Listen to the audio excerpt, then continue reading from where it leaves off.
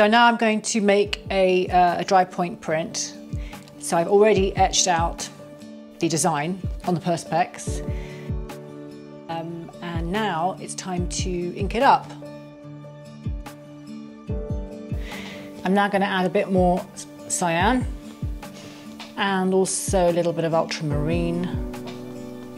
I'm slowly starting with the lighter colours first, blending as I go up.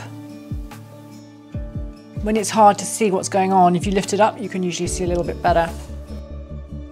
Okay, so where it's white right now, that will be just paper white.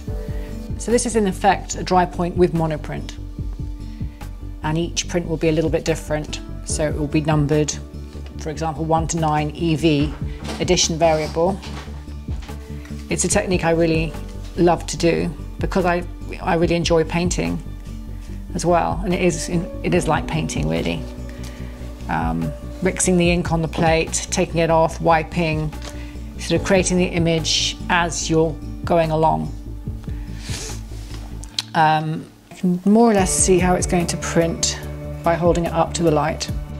So I think it's time to print. I'm quite happy with the way it's looking. Yep, so I'm going to come over here. Here's the moment I've been waiting for. Is it? I'm going to be adding little details in watercolour to the buildings and to the stars. Well, I haven't decided on a title yet, but with this piece I'd like to spread a little beauty, magic and hope.